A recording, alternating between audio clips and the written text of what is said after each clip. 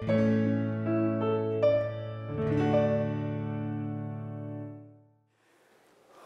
General Andrew Jackson was being interviewed for church membership, the pastor asked him if he could forgive all of his enemies. Well, Jackson quietly thought for a moment as he recalled the stormy life of bitter fighting.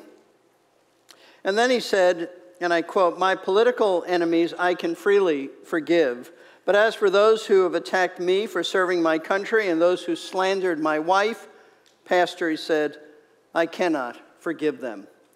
Pastor then made it clear to Jackson that before he could become a member of the church, his hatred and bitterness had to be confessed and dealt with before God.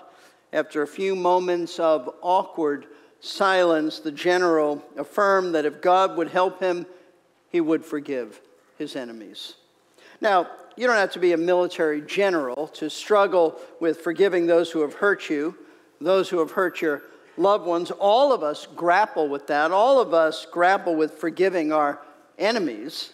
But just like Andrew Jackson, we can forgive those who have sinned against us. We can forgive them just like Jackson did with the help of God. And one of the ways that God helps us to forgive others is by teaching us in His Word not only that we should forgive others, but why we should forgive others, why it's so important to forgive others. And a key passage of Scripture that teaches these truths about forgiveness is the passage that we began to study last week, and we continue to study this week. It's Luke chapter 6, verses 37 and 38. Here's what Jesus said: "Do not judge, and you will not be judged. And do not condemn, and you will not be condemned. Pardon, and you'll be pardoned. Give, and it'll be given to you. They will pour into your lap a good measure, pressed down, shaken together, and running over. For by your standard of measure it will be measured to you in return." Now, these verses, as you know, they're part of a larger section in the Gospel of Luke known as the Sermon on the Mount.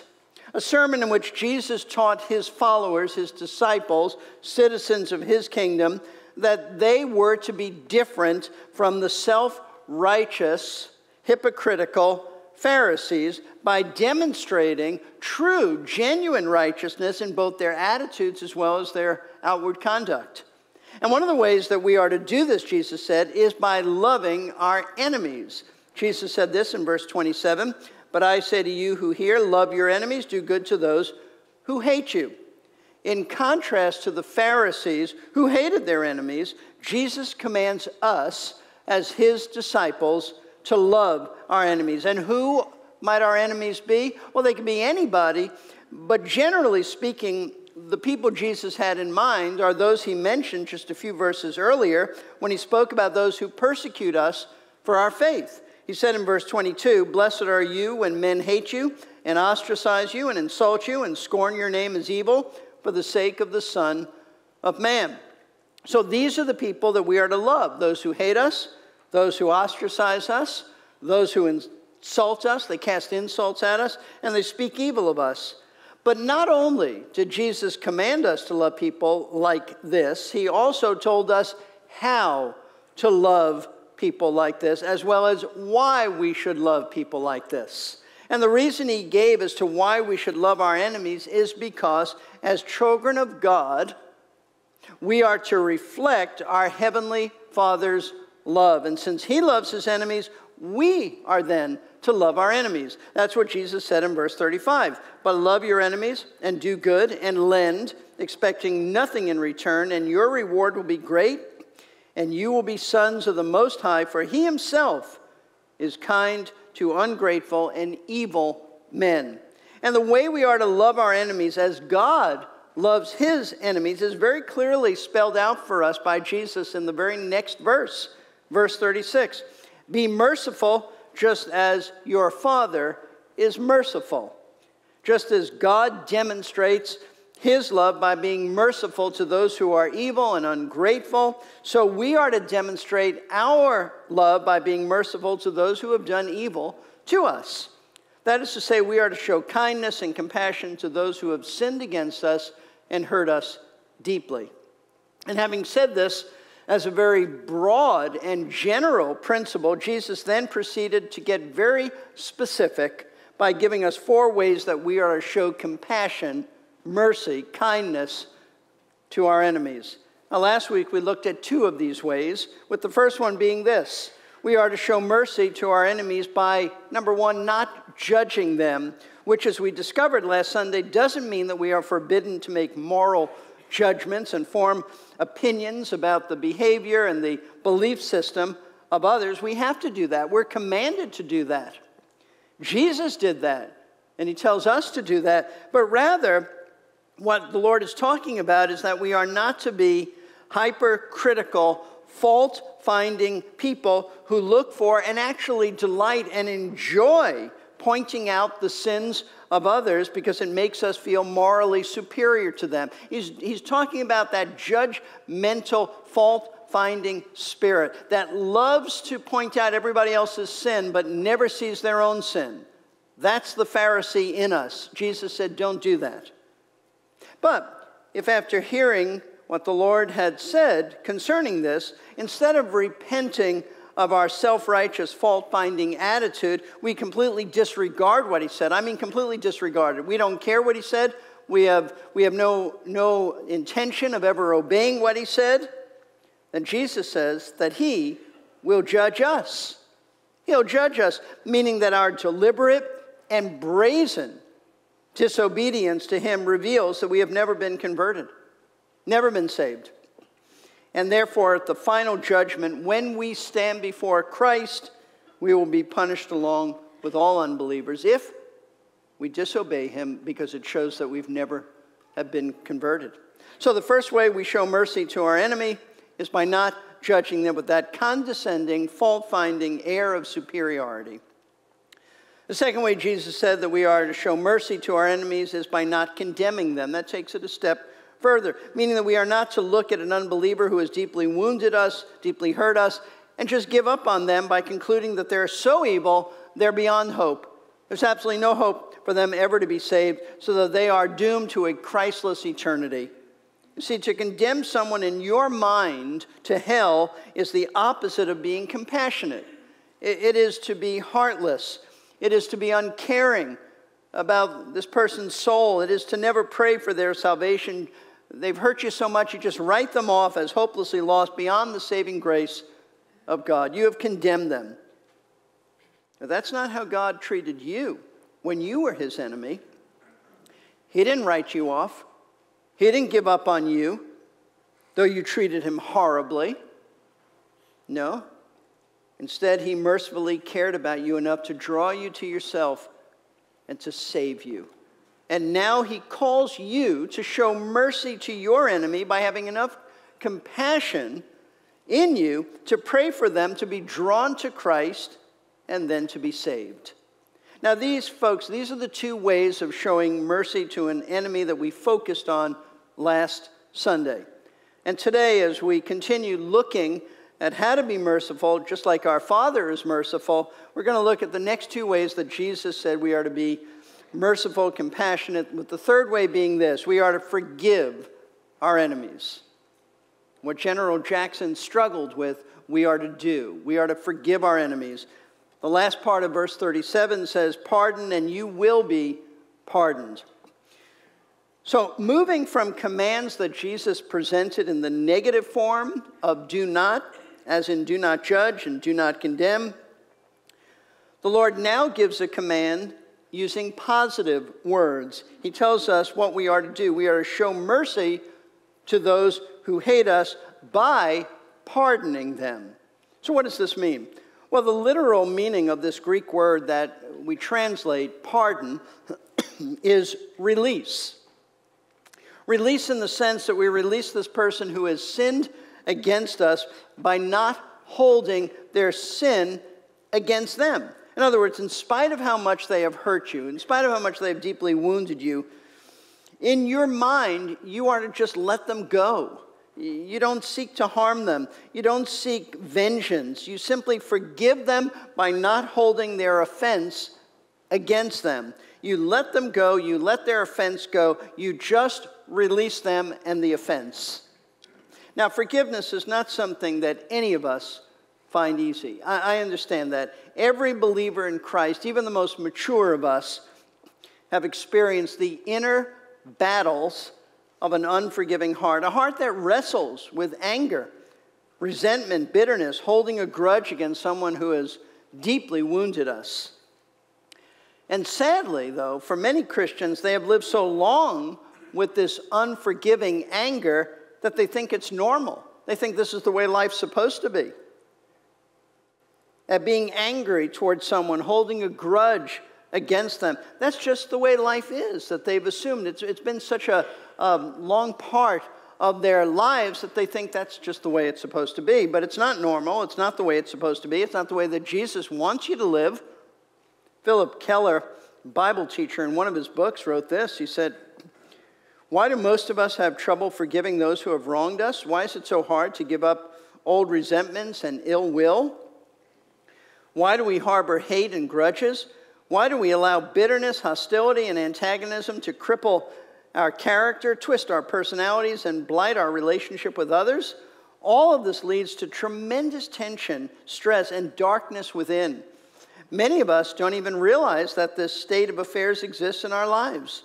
In some cases, we have lived this way so long, we are scarcely aware of the warfare within ourselves. Belligerence, spite, and ill will have become companions with whom we almost accept as normal life partners." So, how do we get rid of these abnormal, sinful companions so that we do the merciful thing of forgiving our enemies? Listen closely. Listen closely to this. The key to forgiving those who have hurt you deeply by sinning against you, the key is to remember what a great sinner you are and how much God has forgiven you. Listen again to the Apostle Paul's words, which I read earlier.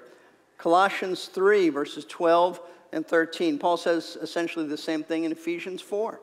"So as those who have been chosen of God, holy and beloved, put on a heart of compassion, kindness, humility, gentleness, and patience, bearing with one another and forgiving each other, whoever has a complaint against anyone, just as the Lord forgave you, so also should you forgive others." Be magnanimous. That's how God has forgiven you, all of your sins. Listen, anytime you refuse to forgive someone who sins against you, you are being self-righteous and you are being proud. And you have forgotten how much you have sinned against God and how much He has forgiven you. You see, no one can ever sin against you as much as you've sinned against God. That's true of all of us. And if you know Christ as your Savior, then you certainly know that He has forgiven you, not just some of your sin, but all of your sin, even the most horrific ones. So regardless of what an enemy has done to you, no matter how badly they've treated you, you are not to withhold forgiveness from them. You are to forgive just as God has forgiven you. As one Bible teacher put it, he said, "You are never more like your Heavenly Father than when you forgive others." He's absolutely right. And folks, that's the point that Jesus is making in commanding us to show mercy to our enemies. You are to reflect your Heavenly Father's merciful love by showing them mercy by no longer holding their sin against them. You're to pardon them by just releasing them from any obligation they have to repair the damage they've done. Now, you hope they'll repair it, but even if they don't, you still are responsible to forgive them. Let them go, and that includes no longer holding on to the painful memories of how they've treated you. Just let it go.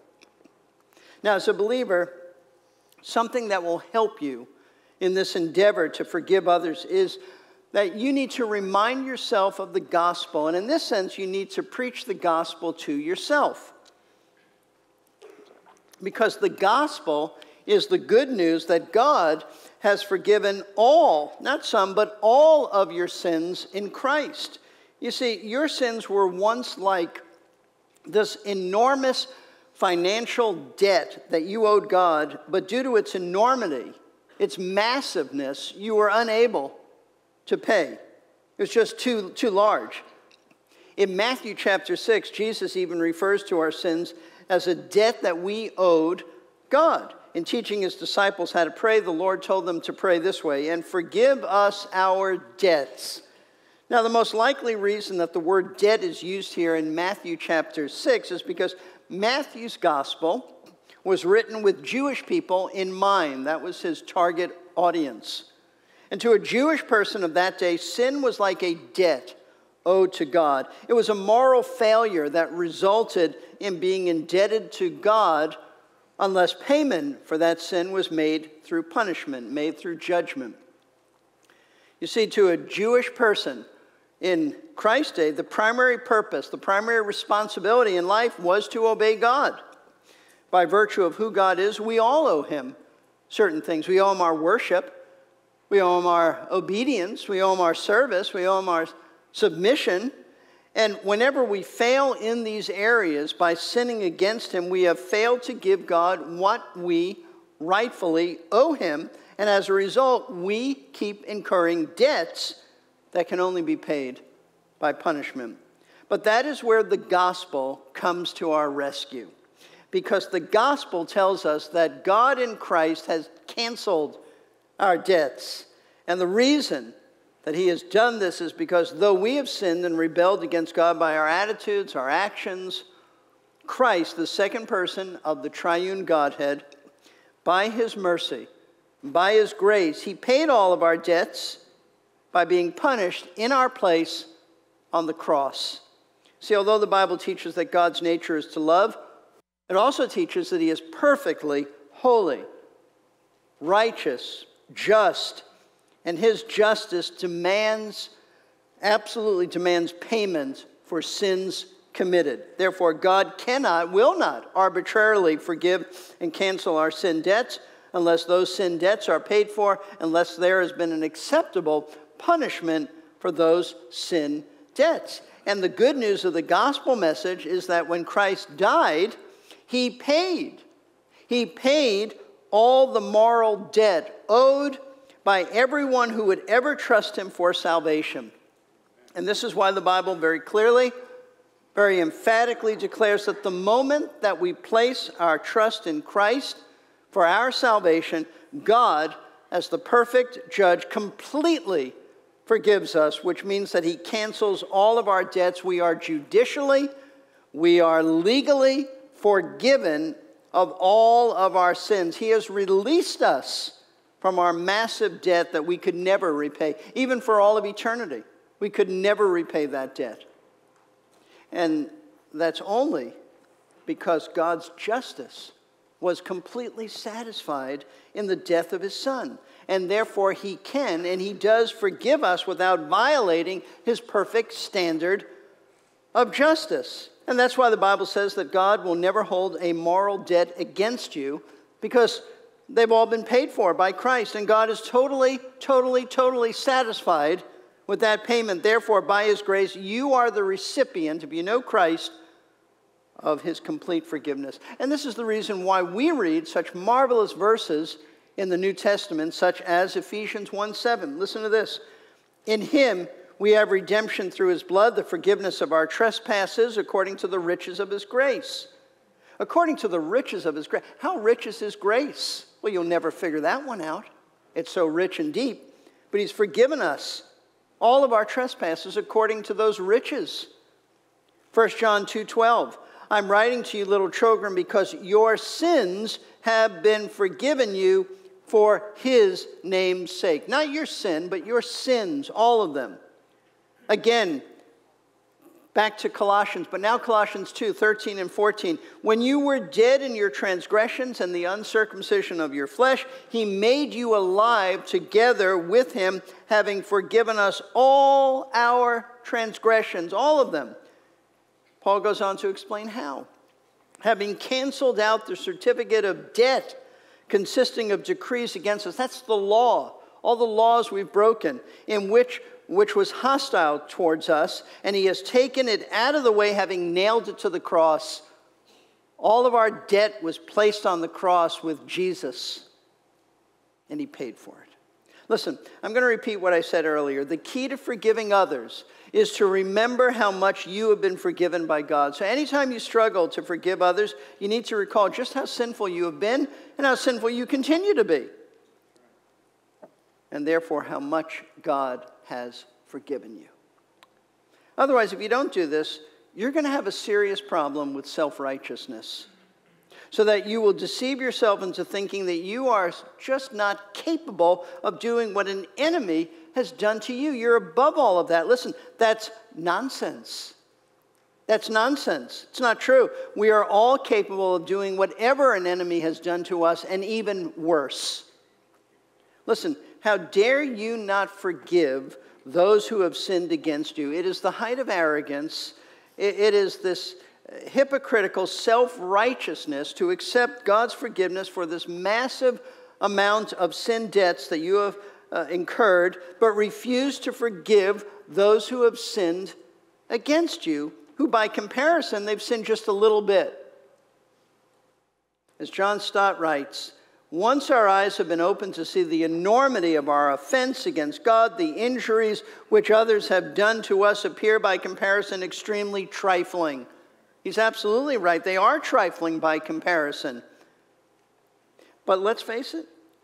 Reality is there are scores of professing Christians who are not willing to forgive anybody. Instead of releasing those who have sinned against them, they harbor old hurts. They nurture those feelings until they are absolutely dominated by bitterness. They carry resentment. They hold grudges in their hearts over things said or done to them years ago. It's as if it happened yesterday. It's so fresh on their minds. They actually nourish, they actually cherish animosities, and they have no desire, no interest, and no intention of pardoning anyone who has wronged them, ever. They're just not going to do it. Doesn't matter that Jesus said to do it. They're not doing it. So what do we say to those who claim to know Christ, but have this absolute unwavering unwillingness to forgive others? Well, we say to them exactly what Jesus said in Luke 6:37, pardon, and you will be pardoned. That is to say, the person who forgives others is the one who will be forgiven by God. This is not to say that the way to be forgiven by God is by forgiving others. That would be salvation by work, salvation by something we do. And we know from Scripture that salvation is totally by grace. It has nothing to do with us. It's based not on what we've done. It's based on what Christ has done alone. No, what Jesus is saying is that those who forgive others are those who evidence, who demonstrate, who reveal, who prove that they have already been forgiven by God, and therefore they will continue to be forgiven by God. However, the opposite is true as well. Those who are adamant, resolute about not forgiving others will not be forgiven by God. They have never been forgiven by Him, and they will not be forgiven by Him. You see, forgiving others, it's just one of the marks of someone who has been forgiven by God, meaning it demonstrates that they've been converted to Christ. It reveals that they are a true Christian. Therefore, those who are just unbending in their refusal to forgive others, who have absolutely no desire for God to even help them to forgive others. Am I on here? Now I'm back. They couldn't possibly have experienced divine forgiveness in Christ. Couldn't possibly. And therefore, their lives are still characterized by this animosity and hatred that all unsaved people have. That's what Paul wrote to Titus chapter 3, verse 3, when he said, for we also once were foolish ourselves, disobedient, deceived, enslaved to various lusts and pleasures, spending our life in malice and envy, hateful, hating one another. That's how we were before we were converted. If you're still like that now, you've never been converted, and that's why you won't forgive somebody, because you've never experienced God's forgiveness. You're still hateful, and only hateful. Concerning how Christians, true Christians, eventually work through their struggles with forgiving. That's the difference. We struggle, but we work through it. We end up forgiving others. One Bible teacher said these words. I thought they were very good. He said, true Christians can and do forgive. This is not to say that they do not struggle with forgiving, or that they are free from battles with bitterness or hatred, or that they are never so hurt and in such emotional shock that they are unable to respond with forgiveness. But it is to say that they work at forgiving, and ultimately they do forgive. That's the mark of a believer. Not that you struggle with forgiveness. We all do, but that you, in your struggle, you work through that and you eventually come out the other side and you do forgive. Now, I'm going to give you an important truth about forgiveness that I think is going to help you to extend mercy to others. In forgiving others, it is critical, folks, to understand that forgiveness does not require that you forget about the offense, about the sin committed against you. And I say this because it is very common to hear Christians say something like this: well, I can forgive, but I certainly cannot forget. Listen, God doesn't expect you to forget what somebody has done to hurt you, as if you can just turn off that part of your brain and pretend that it never happened. The Bible never says forget that you've been hurt. How are you going to do that?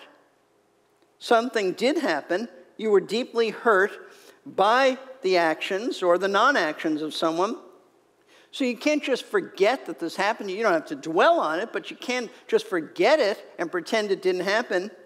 See, forgiveness means that while you still may be very aware of the hurt someone has inflicted upon you, you no longer hold this action against that person. Here's the key. It means by an act of your will, not your feelings, because if you waited until you felt like forgiving somebody, you would never forgive them. By an act of your will, you choose to forgive them. Your feelings eventually will catch up to your choice. You choose to forgive them. You choose to no longer keep punishing them in your mind or by your behavior towards them. You see, this is precisely the way that God has forgiven us. I read to you Isaiah 43, verse 25. I, even I, am the one who wipes out your transgressions for my own sake, and I will not remember your sins. When God says that he doesn't remember our sins, it doesn't mean that he can't remember them as if he suddenly has amnesia. Of course not.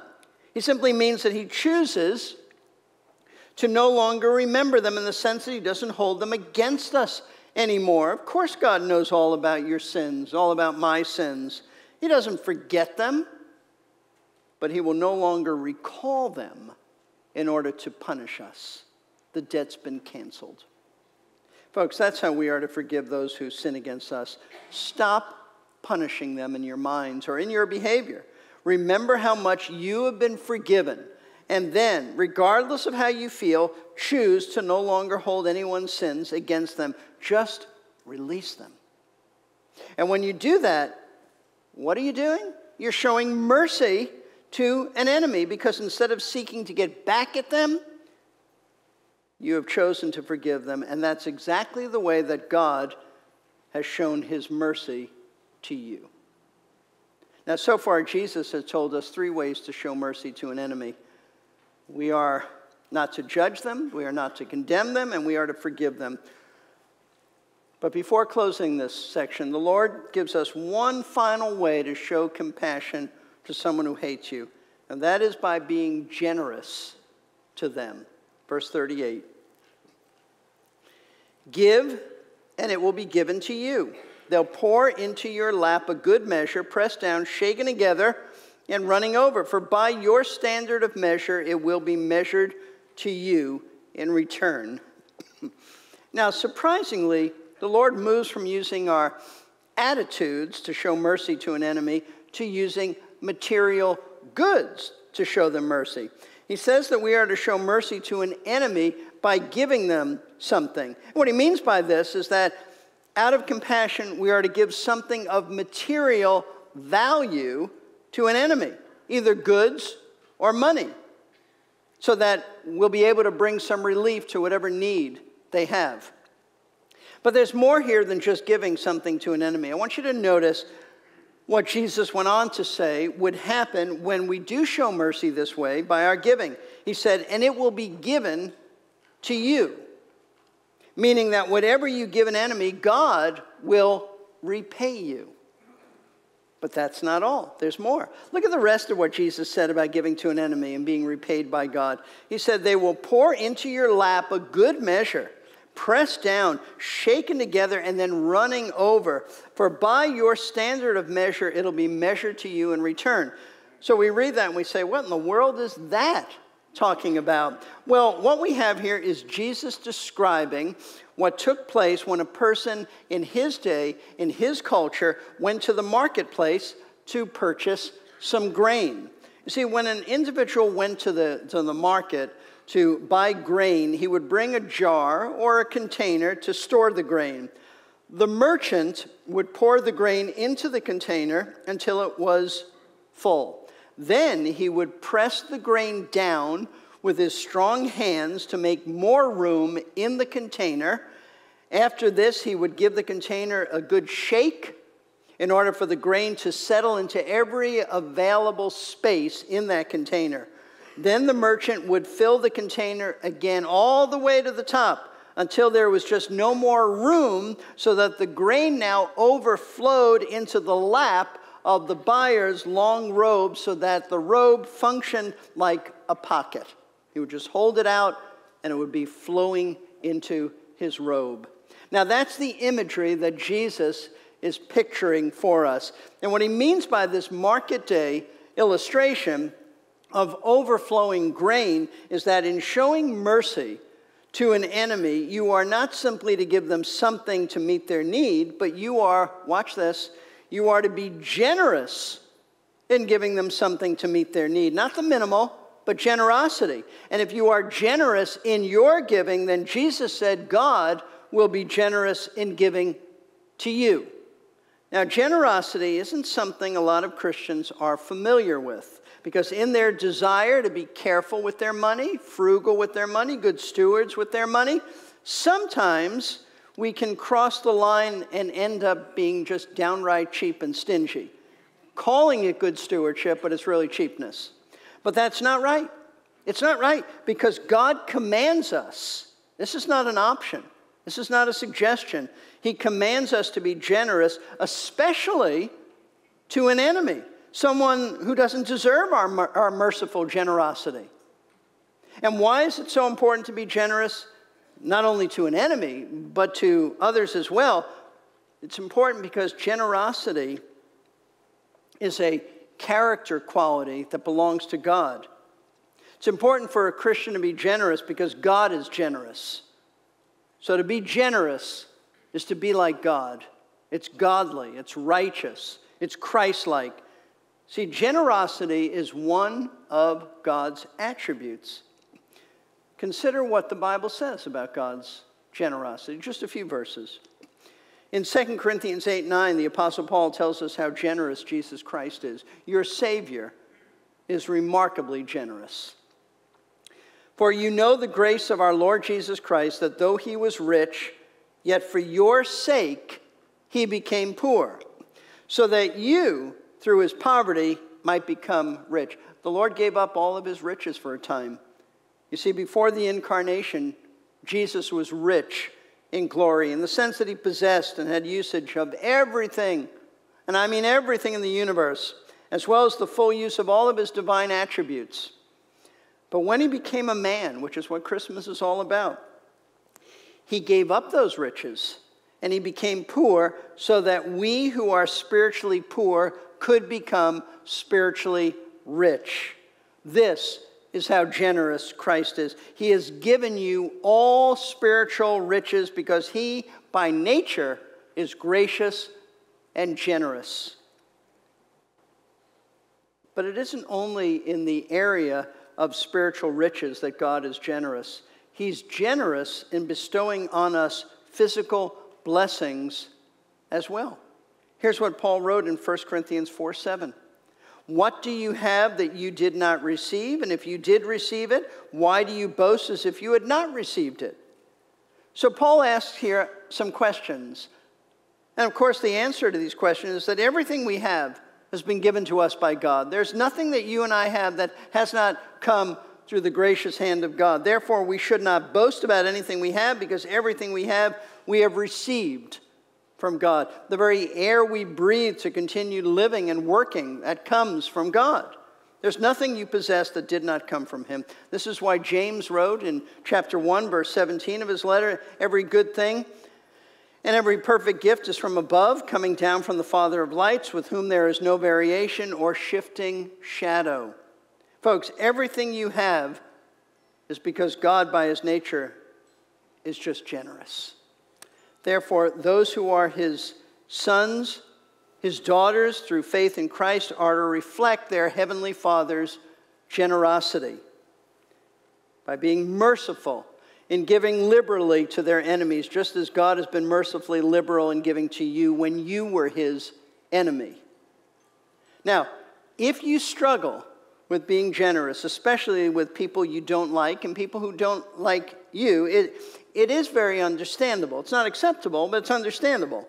And that's because by nature, no one is born generous and thoughtful of others, especially complete strangers. We are all born Scrooges.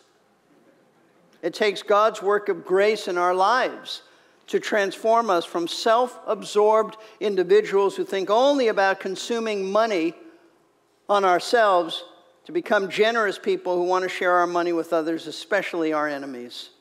But the more you grow in Christ, the more you mature in him, the more generous you should become, because generosity is part of Christ's character. Therefore, Christ's likeness, what does it look like? Well, part of what it looks like is it evidences itself by being generous, thoughtful, kind, merciful to others, by sharing our resources. Listen, learning to be generous has been a challenging lesson for me. Many years ago, when I was one of the speakers at a Bible conference out west, some of my friends and I went out to eat one night after the evening session of the conference, and we went to this bakery-type restaurant where you just step up to the counter and you give your order.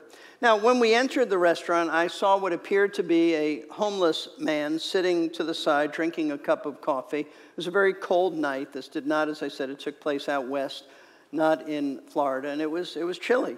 But to my shame, I have to say I paid no attention to this man other than I just saw him. And I didn't pay any attention because I was very hungry, and all I was thinking about was satisfying my stomach.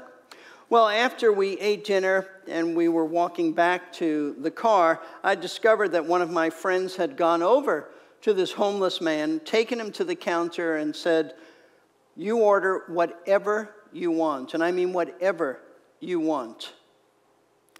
But upon hearing this, I felt this deep sense of conviction from the Holy Spirit upon me. I was convicted of my selfishness, my lack of thoughtfulness for this homeless man, and above all, my lack of being generous. And as I walked along the sidewalk that night, staying a little back of the others, I not only asked the Lord to forgive me for my sin, but also, from this point on, to make me generous like my friend. Now, as I said, that happened many years ago, but from that moment on, generosity, the pursuit of generosity, has been a passionate pursuit of mine, to the point where I have to constantly remind myself, and yes, even force myself, to be generous with others, friends and family members, waiters and waitresses, the church, and yes, even some people who I know don't like me, and they would consider themselves hostile to my faith in Christ.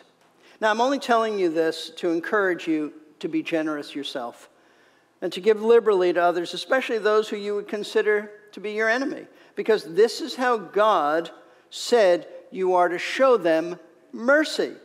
And this is part of the sanctifying process of growing in Christ. It's all part of that. And if you do this, if you're generous with others, then what can you expect God to do in your life? For most of us, money is tight. We're talking about giving to others. Well, what is going to be our situation? Well, using the picture that Jesus said happens in the marketplace, you can expect God to pour into your lap a good measure, pressed down, shaken together, and running over. In other words, if you are generous with others, God, using whatever means and whatever people he chooses to use, will be generous with you. The opposite, though, is true also. If you are not generous with others, but instead you're stingy, you're tight-fisted, then don't expect God to bless you materially, because he'll be tight-fisted with you, just as you've been with others. Folks, this is what Jesus meant by the last sentence, last few words of verse 38. For by your standard of measure, it'll be measured to you in return. In other words, how you treat others when it comes to being generous or not being generous, that's exactly how God's going to treat you. Whatever the measure of your generosity or lack thereof, that's the measure with which you can expect God to treat you. You decide. Listen, the clear and consistent teaching of Scripture is that if you are generous with your money and your possessions, then God will be generous with you. And if you are ungenerous with your money and your possessions, then he will withhold his generosity from you. You see, not only did Jesus teach this, so this is not isolated, like you'll never find this anywhere else in the Bible, so maybe we're not interpreting it correctly. No, this is taught throughout the Word of God. Paul, for example, taught the same thing. Paul said this to the Corinthians in 2 Corinthians 9:6. He said, now, this I say, he who sows sparingly will also reap sparingly. And he who sows bountifully will also reap bountifully. He's not simply talking about farming here. He's talking about giving others, about being generous, about giving your possessions, your money. King Solomon said the same thing in Proverbs 11:24-26. He said, there's one who scatters and yet increases all the more. And there's one who withholds what's justly due, and yet it results only in want. The generous man will be prosperous, and he who waters will himself be watered. He who withholds grain, the people will curse him, but blessing will be on the head of him who sells it. Again, Proverbs 19, verse 17. One who is gracious to a poor man lends to the Lord, and he will repay him for his good deed. Now, I realize that someone may object at this point about all this talk about God blessing us with material things if we're generous, because this sounds very much like the message that those who proclaim the prosperity gospel have to say. They say something like, I'm back. They say something like this, give a lot of money to my ministry so that God will bless you with great wealth. But that's not what the Bible teaches. Not at all. Because modern day prosperity preachers appeal to people to give a lot of money as a shrewd investment so that they can become wealthy. Both the people who give and the preacher who gets. Personal wealth is their ultimate goal. And it's a goal motivated by nothing but greed and covetousness. That's not what Jesus is teaching in Luke chapter 6. Not at all. So what the Lord is teaching here has nothing to do with getting money back so that you can become wealthy and just consume it upon yourself, but rather that you are to give generously to your enemy as a way of showing them mercy. And if you do that, then God will give you more money so that, watch this, you can continue to show mercy to others by being even more generous with them. In other words, what drives us to be generous isn't greediness, but rather the desire to obey Jesus by being merciful to others so that when he is generous with us, we can show more mercy by continuing to be generous. This isn't the way to make money that we keep and hold on to and consume ourselves. This is the way to make money so that we can give it away. That's what honors the Lord. Now, folks, for the last few weeks, you've heard the same basic message and truth from the Scriptures, from this pulpit, that you are commanded, not suggested, but commanded by your Lord, Jesus Christ, to love and show mercy to those who don't love you, those who have never shown you love, never shown you mercy, and most likely they never will. This is how we reflect. This is how we demonstrate God's love to our enemies. And this is how we show the world that we have been transformed by Jesus Christ. Years ago, a friend said to me, he said, Steve, when I was converted, my checkbook was converted too. I've never forgotten that. Well put. It's true. So show the world that you've been converted in all these ways by doing what Jesus told you to do. Show mercy to your enemies by not being a fault finder, by not condemning others, by forgiving those who have sinned against you, and, as we've focused on today, by being generous with others.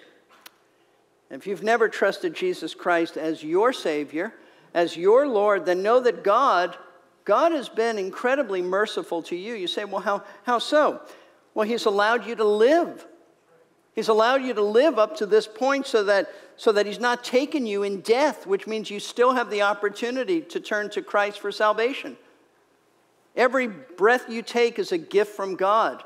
Tomorrow may be too late.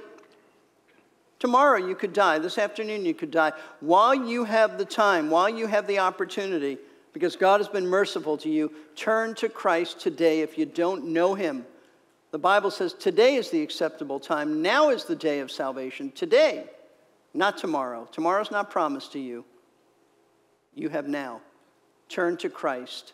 If you would like to speak to one of our pastors about this, we'll be up here. Some of us will be up here at the front. Just come and see me, and someone will talk to you. Let's bow for prayer. Father, thank you for letting us understand your words in this series, Lord. Help us to be obedient, even as we move on in weeks to come to other passages. Help us to remember what you've taught us these last few weeks. Lord, we said at the beginning, this is radical teaching, but it's so true. Lord, we are different than Pharisees. We are different than the scribes. We want to be like you. Oh, that we may be like Christ, Lord. Generous, forgiving, those who are gracious, those who don't condemn, those who don't enjoy finding fault with others. Lord, help us to be like that.